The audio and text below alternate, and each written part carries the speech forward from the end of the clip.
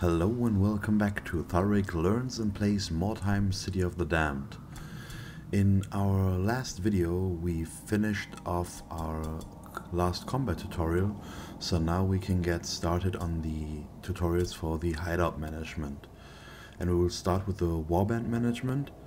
Hopefully these will be shorter and it looks like it's just text, so let's get through them.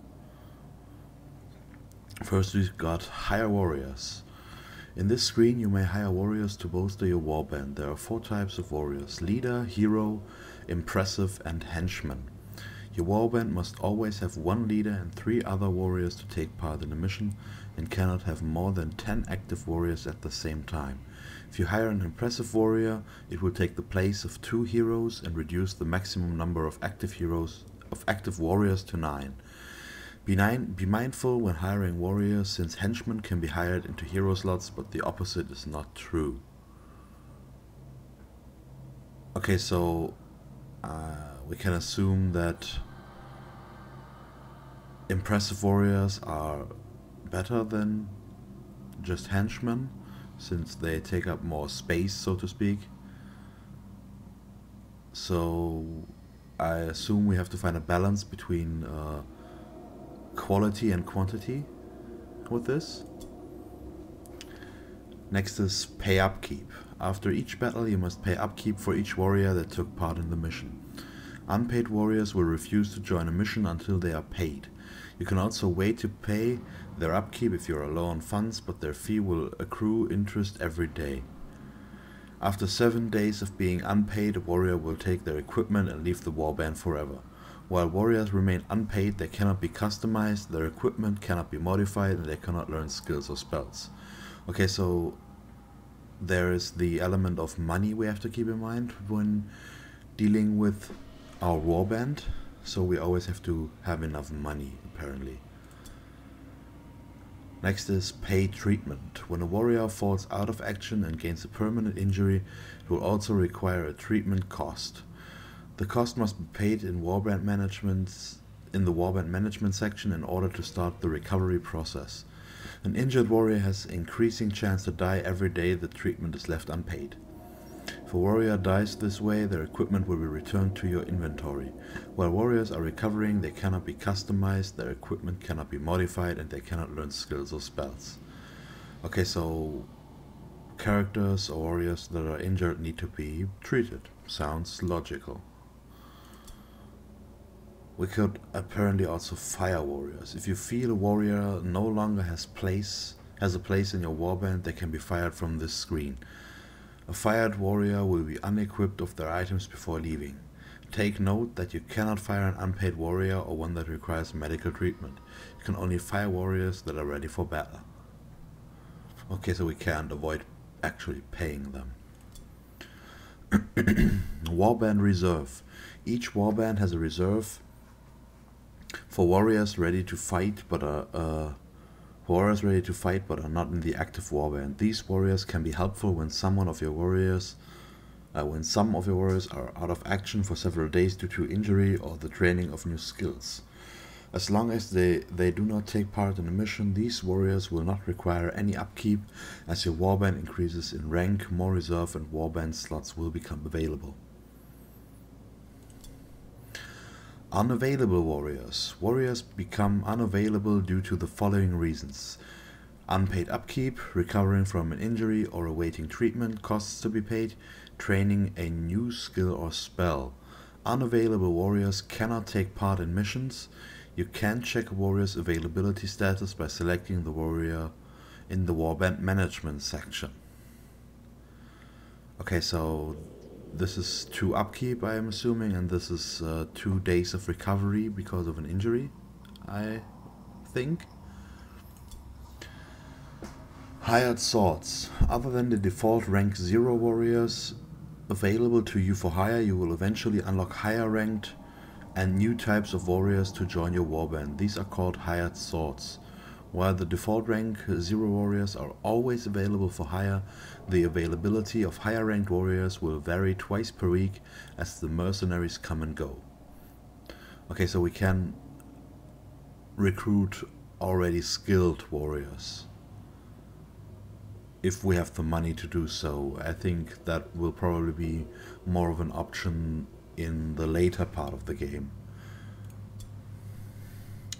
Free hired swords. Several rewards will provide you with the opportunity to enlist a hired sword at no charge. Unlike other hired swords, these will never be removed from the list of available warriors until you hire them. Okay, so that looks like scripted characters that we can get.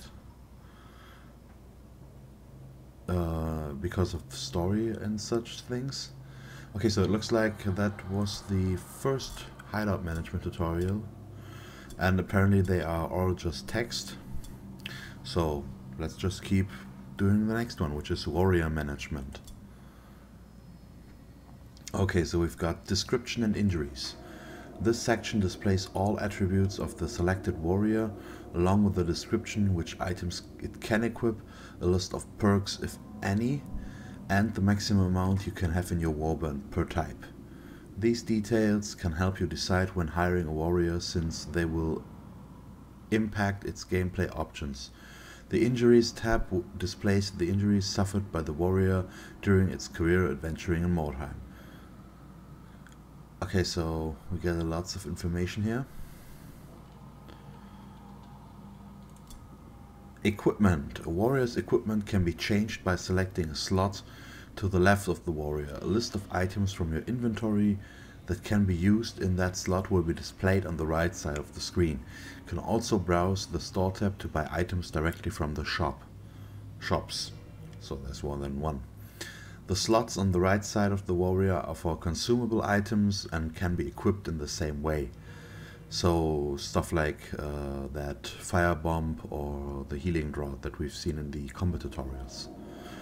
Items of fine, blue or masterwork purple quality can be enchanted by selecting the enchanting tab once you have found some recipes. So there are weapons of different different levels of weapons apparently. Dual wield two-handed.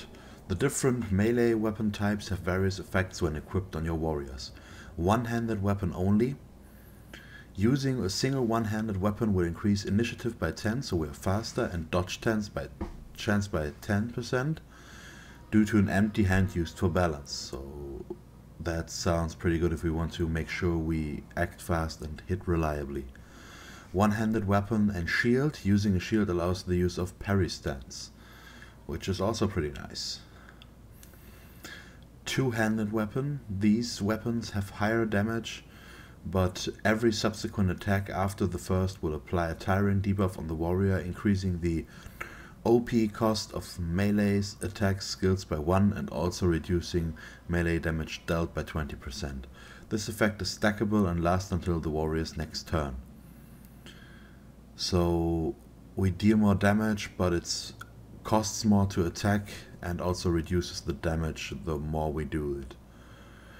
Dual wield. Dual wielding adds the damage of both weapons together. Like two-handed weapons, every subsequent attack will increase the OP cost of melee attack skills by 1. However, dual wielding also reduces damage dealt by 30%. This damage reduction is applied after all other modifiers, so we get the damage of both weapons and then lose 30% of the overall damage, but it's probably still worth it. Or it can be worth it with the right weapons. Next is skills. This screen allows you to browse and train skills for a warrior. Skills already learned are displayed in the slots at the center of the screen. Slots on the left side of the character are for active skills, while slots on the right side are for passive skills. So we've got active and passive. A warrior can have up to 5 of each. Training skills require skill points, gold, and several days of training time, during which the warrior will be unavailable for missions. The warrior must also meet the attribute requirement for each skill. Available skills are displayed on the right side of the screen and are organized based on the 9 primary attributes. Once a skill has been trained, you can invest in mastery training for the same skill to enhance its effects. So we can learn skills and we can learn to get better in our skills. So next up is spells. Similar to skills, the spell tab displays the available spells the caster can learn.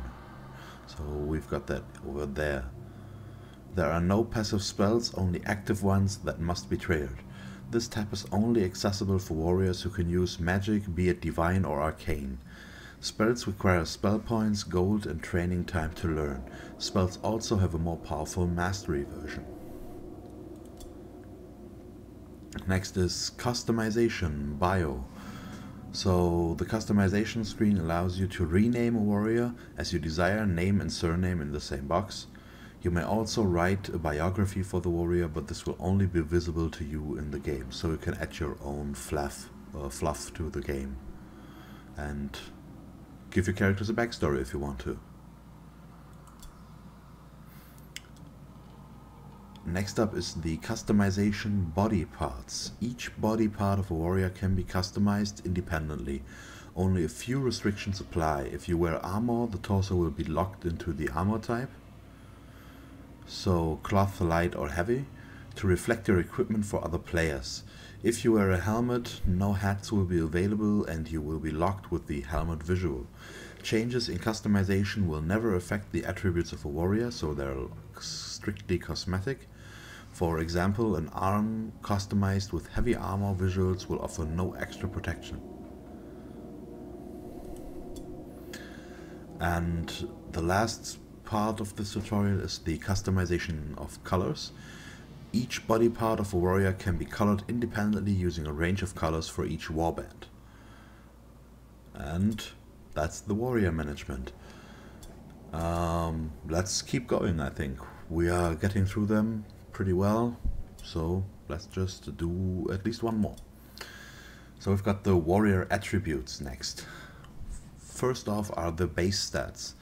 The base stats of the warrior are offense and strategy points, covered in the combat tutorial in our very first one.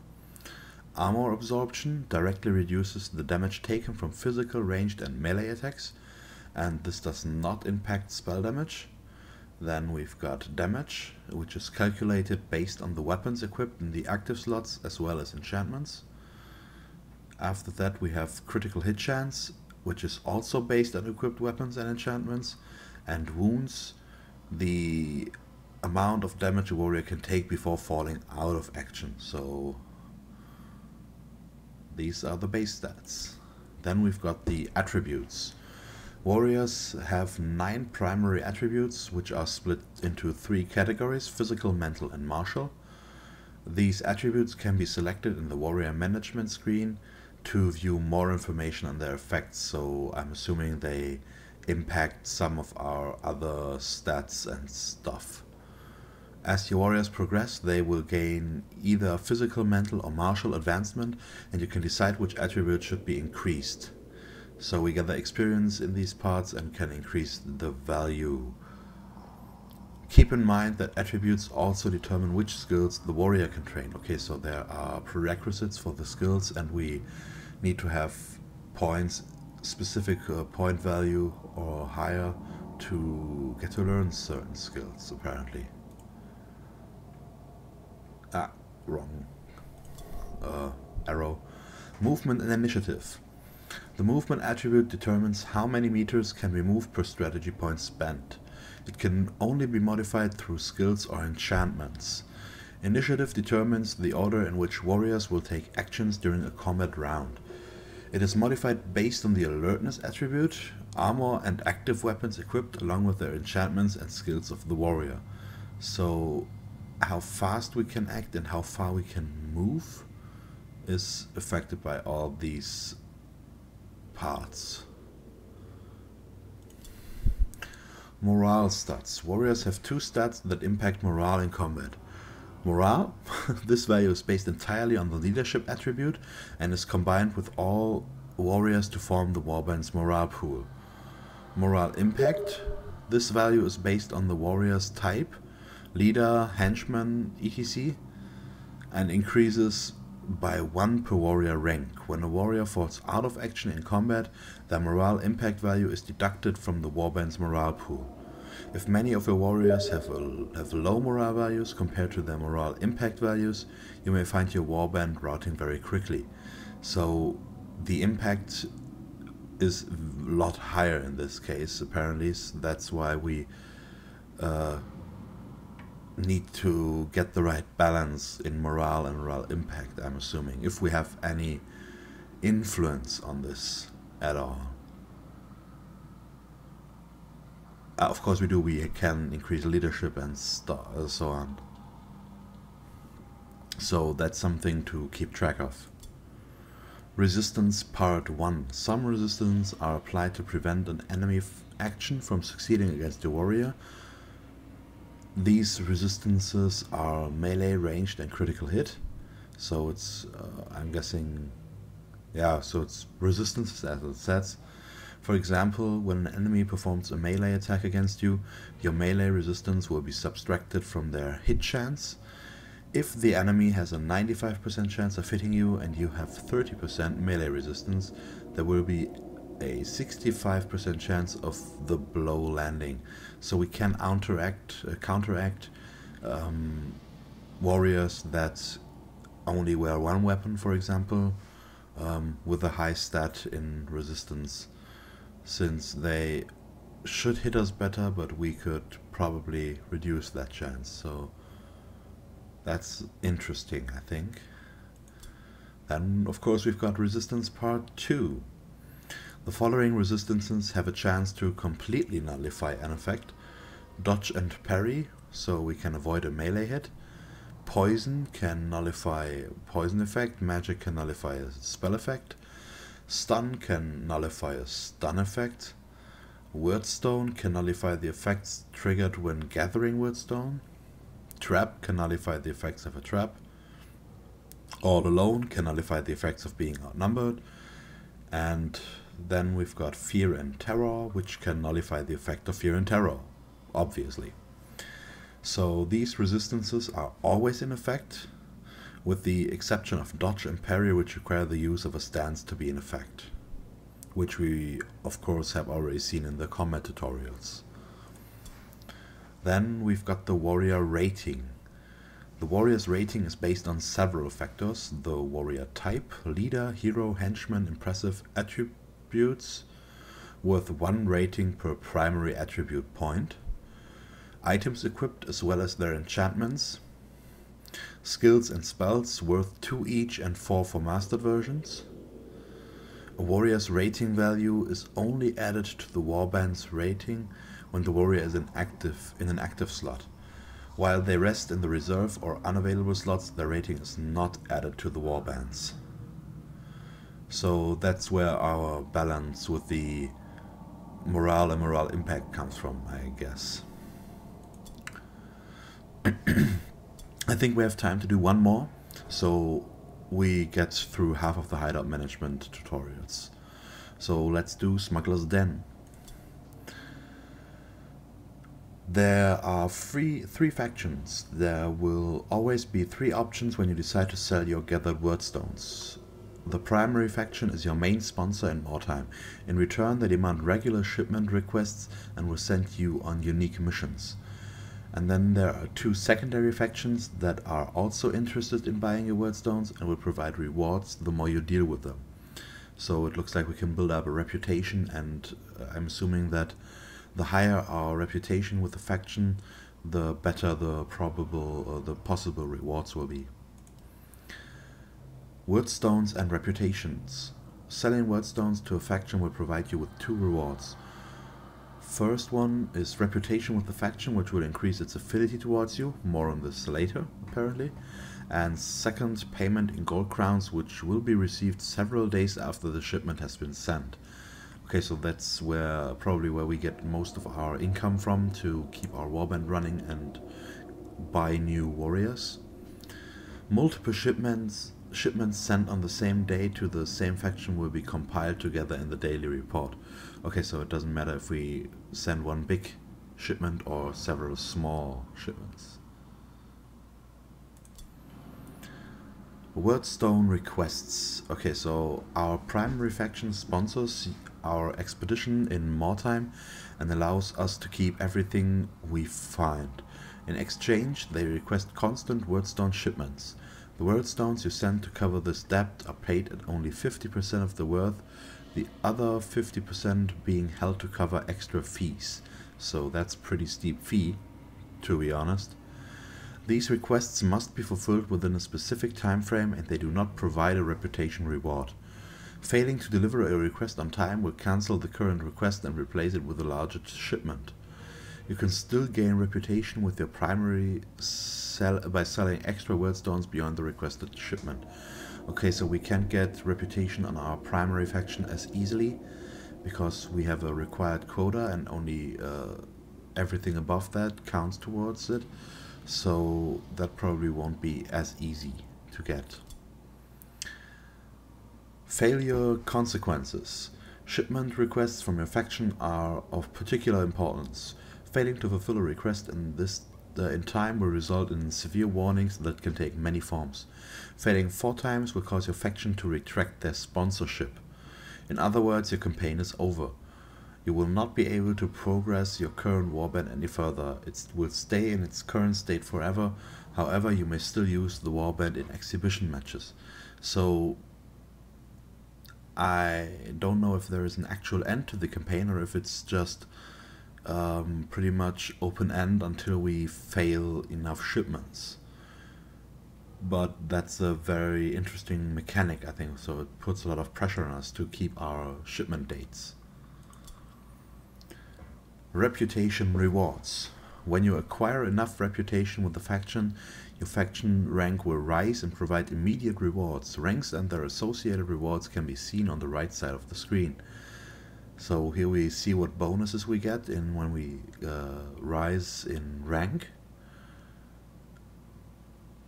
So, for example, apparently at rank 4 we would get our full market price for Wordstone requests and stuff like that, so that looks pretty profitable.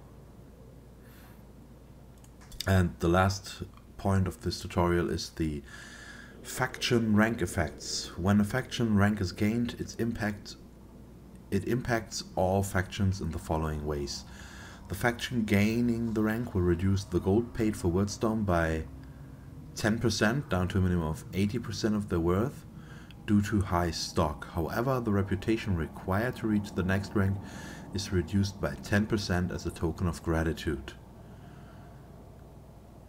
Other factions will increase the gold paid for Wordstone by 20% of their own worth due to high demand. However, the reputation required to reach the next rank is increased by 5% due to your dealings with a rival faction. So that's an interesting dynamic. So we either can gain a lot of rank easier when we donate, when we go with one faction the whole time, but we get less money, or we can abuse the system the other way and get more money for our Wordstone shipments, but don't get as much a reputation. So that's a cool dynamic as well, I think.